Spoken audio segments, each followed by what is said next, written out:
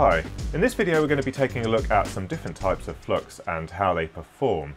So this video was prompted by the fact that whenever anyone asks what type of flux they should use, the default on the internet seems to be to recommend this Amtech NC559 flux. But I've not really seen any evidence to suggest that this is any better than any other type of flux that you can buy. It just seems to be the default answer that people use. So what I wanted to look at is how all of these perform for general PCB soldering. So what we're not going to be doing in this video, and I might follow up in a future video, is we're not going to be testing how well these deal with heavily oxidized components, because if you're soldering old components, for example in an old TV or something like that, and you're doing some repair work, something with some organic fluxes might be more appropriate because it's a lot more active. But for general PCB assembly work where you're going to be soldering new components, so you just want to use it to help flow the solder on the board, that isn't too critical. So you know, most of these should be fairly well performing unless there's something wrong with the formulation. But there's a whole range of price ranges across the fluxes that we've got on the table. Obviously the Amtech is the most expensive. I think this cost me about £18 for 10cc. And the cheapest was probably this 150 gram tub of flux jelly, and that was something like £3 delivered from Vanguard. But I'll put the prices as an overlay on top of all of these so you can have a look at what we're talking about. But we've got a various range of brands here. So we've got some Castor branded stuff, some Sif branded, MG chemicals, and some Topnic gel, Weller, and then some of the more Chinese brands. And these are, you know, most of these are quite generic. You can buy them from a lot of places, but some real cheap to really expensive flux. So to do the test, I've ordered some PCBs from JLCPCB. So thank you to JLCPCB for providing these boards for this video. But basically what we've got is a series of 24-pin SSOP packages on this PCB with an immersion gold finish. So we should get a nice flat surface to solder these components onto. And then from LCSC, I ordered some SSOP components. So we've got some Padoak microcontrollers. These are actually the cheapest components that I could find in this package. And what we're going to do is we're just going to drag solder each of these components onto the board, and each component will be done with a different type of flux. And to do the soldering for this video, we're going to be using the KSGER T12 soldering station. So click on the link up here if you haven't watched the video review that I did of this particular station. But this is a really nice unit, really low cost, excellent performance, and the really nice thing is that you can buy a whole wide range of soldering tips for a really low price. And the one that we're going to be using for this video is this concave hoof-shaped tip. And the really nice thing about this is you can hold a nice little ball of solder in the tip, and then when you do the drag soldering, it keeps some solder in here and stops you leaving too much excess solder on the pins. So we should get some fairly decent results with the soldering. And for cleaning the tip, we've got the damp sponge, and we've also got this wire wool little container here from Vanguard. I'll put a link down below for this. This was really low cost, but it's also a really nice form factor and just means that you can clean any oxides off the tip to make it nice and shiny. So to start off with, I wanted to show what happens if you try to drag solder without any additional flux.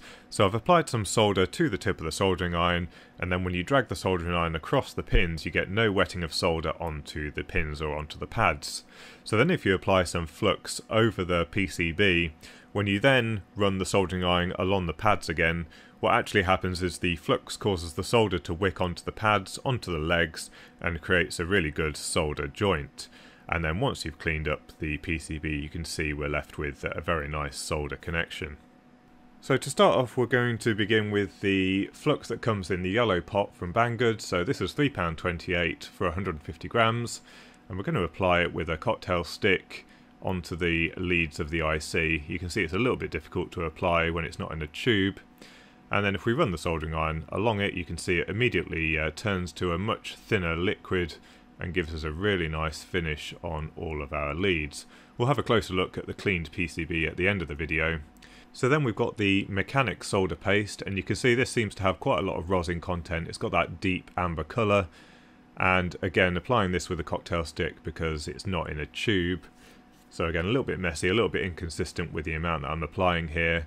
But once you apply the soldering iron tip to the pins, you can see that the flux starts to boil off I just missed off that first pin, so I had to move backwards again, but we get good wetting of solder onto all of the pins. It flows really nicely and again gives a really nice finish. Next up is the Pros kit, and this is a much lighter colour. It doesn't look like it's really got any rosin in this, and applying this with the cocktail stick yet again a little bit messy, but the thing that I found with this particular flux paste is that it tends to spit quite a lot. So if you look as I run the soldering iron along the pins, you can see we're getting little bits of flux spitting all over the board, and it's coating the IC. Again, it doesn't give too much of a bad finish, but it's a little bit messy to apply. And then we've got the Weller, which again looks very similar to some of the others, so a fair amount of rosin in there. So you can see here that it's a little bit thinner than some of the other paste that we've used so far, but it spreads quite nicely on the pins, and when we run the soldering iron across the pins, it seems to cause the solder to flow quite nicely onto the pads and onto the pins.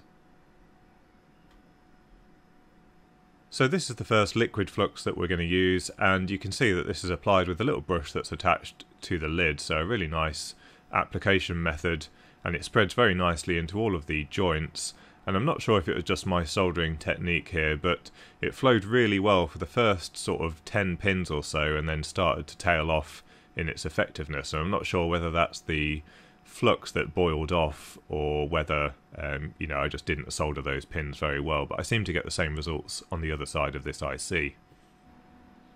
And then we've got another liquid flux. This is Totnik LP1, and it's slightly more environmentally friendly than the other liquid flux. Same application method, and I did actually have the same problem with the last few pins again, so I didn't notice this with any of the paste fluxes, but those last few pins didn't really want to flow quite as well. A little bit of rework with a little bit more flux, and it behaved itself, but it just needed that little bit of extra work in comparison. Next up, we've got the Sif Branded Flux, which is supplied in a syringe and being dispensed with my solder paste dispenser. It's got a really unique smell, quite a lemony smell, quite pleasant. I've applied a little bit too much to the pins here, but you can see it gives a really good result. So absolutely excellent flow of solder into the pins and onto the pads. So next up, we've got the MG Chemicals No Clean Flux Paste, and this was a little bit lumpy and quite viscous. It didn't want to come out the nozzle on the syringe very well. Had to turn the pressure right up, but it did seem to flow quite well. It seems to have a fair amount of rosin in there. Certainly no problems with its actual capabilities as a flux. Then we've got the Best Branded Flux, which is a very thick flux. It really didn't want to come out the tip of the nozzle. And even though it was applied quite heavily onto the pins, it immediately caused a solder bridge between pin 1 and 2, and then reflowing the entire joint caused further solder bridges, so I had to reapply the flux again and rework it a couple of times just to get an acceptable result. So this wasn't a great flux. Then we've got the Relife branded BGA Flux Paste, and this is supposed to be quite a strong activity flux, very thick in terms of its viscosity, and I had no real problems with this particular flux. I think the only thing that I observed is, unlike a lot of the other fluxes, this one didn't boil or anything, didn't spit anywhere. It just sort of sat there and melted into the area, but it gave a good result in the end, just a little bridge at the end there. Then we've got the Green Relife Flux, which is the Halogen-Free Flux, and it flows much nicer out the tip of the syringe, so really nice flowing, and didn't really give any negative results really. I did have to run the soldering iron along the pins a few times, but I think that was user error rather than anything else, but you can see that gives a really nice joint. Next up is the Totnik Zell Gel Flux from Thermopasty, and this was really thick. I had to cut the tip of the nozzle off to get anything out. Also a little bit clumpy, so you saw there it came out quite heavy at the end. But this was really good. This is probably the best flux that I've tried so far. Gave really good results. Then we've got the Kss Flux Paste. This was, again, another thick paste which needed the tip to be cut off the nozzle in order to get it out the syringe. And this one also flowed really quite nicely. No trouble at all really with this flux. Next up is the genuine Amtech Flux, the NC559, and I was surprised how free-flowing this was out the tip of the syringe. It's supposed to be quite a tacky flux, but it was very low viscosity, but as you can see it gives really good results. Next up is the fake Amtech Flux from Vanguard, and this is a little bit more tacky actually. Its kind of general behaviour is much nicer, certainly no real trouble in terms of its behaviour. It seems to work quite well. Possibly not quite as well as the genuine stuff, but you can see here it gives a really good result.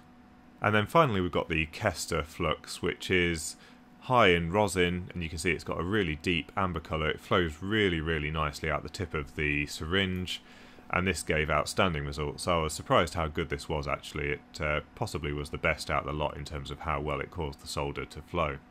Right, so before we draw any conclusions, here's a quick look at each of the ICs in turn, so each of the different flux types after the PCB has been cleaned up. You can see there's quite a big difference in the appearance between each of the solder joints for each flux type, despite the same solder being used across the board. So some of them are quite dull, and some of them are extremely shiny. In terms of the overall solder joint, they'd all be classed as acceptable in terms of IPC standards, so absolutely no problems with the actual soldering. There's just quite a big difference in the appearance and how easy the flux was to work with. So I thought that was really quite an interesting test. Overall, all of them were able to do the job, so we all got really good solder joints on all of the ICs. It's just that a couple of them required a little bit of extra rework. For me, there were 4 that were behaving extremely well. Firstly, the Vanguard tub of flux is probably the best value for money out of the lot on here. You get absolutely tons of it, and it behaved really well. I guess the only thing really about these pastes that are supplied in tubs is applying them is a little bit messy and inconsistent, so you do have to tend to use some kind of tool to get it out of here and spread it onto your components. You can use a flux brush, a bit like you would do with plumbing, and you probably could dispense it into some syringes, but that's the only downside to these types of fluxes here. But this one from Vanguard was very good value for money and worked really well. Also, the Amtech flux was very good. It was quite thin in its viscosity, but gave really good results. It's just the only downside is it's the most expensive flux on the table here. The Castor Flux was also very good, so the results from this were really good, and also it dispensed really well. In the video, it gave a really nice bead of flux across all of the pins, absolutely outstanding flowing. The main problem with this is, because it's got such a high rosin content, you can tell by the colour of it, it's really difficult to remove from the PCB and from the IC. So this was the most stubborn. It ended up with some hard deposits on the pins, which is fine if you've cleaned off the majority of it, but just a little bit difficult to remove. Then the Sif Branded Flux was probably my favourite out of the lot. So this is a relatively cheap, I think it comes in between these two and the Vanguard Flux. It's got a really interesting smell, but it's certainly not offensive. It flows really nicely out of a 22 gauge dispensing tip, and also it gave really good results. So I was quite impressed with this one. This is probably the type that I'm going to use moving forward. Then a little note on the liquid fluxes. You'll notice I had a little bit of trouble with these. That's possibly my error, but what I suspect was happening is as you're running the soldering iron along the pins, you're actually conducting quite a lot of heat to the other pins just by virtue of pressing it against the PCB and the IC. And I think probably what happened as we got towards the end is the temperature had risen high enough that the flux had burnt off, and obviously because it's not a gel, it doesn't sit in place, so it'd probably run off and then the last bit of flux had burnt off, and then that's when we started to get solder bridges. So these have their place, and there are various different types of these fluxes that are designed for soldering different metals. So these are certainly very useful, and they can be really useful for reactivating solder paste and that kind of thing. So they do have their place and they do work, just not really for this type of soldering. The Pros kit was particularly poor in terms of the fact that it was really messy, was spitting everywhere. It gave an okay result, but it was spitting everywhere, and you get it all over your fingers and everything, so a little bit messy there. The Relife fluxes, the orange one wasn't great, but the green one flowed almost as well as the Sif, and much lower cost. Surprisingly, the Vanguard rip-off of the Amtech Flux was also very good. Certainly, if you bought this, you'd have no problem, and it's one of the cheaper ones, so I certainly recommend this one if you're looking for a low-cost flux.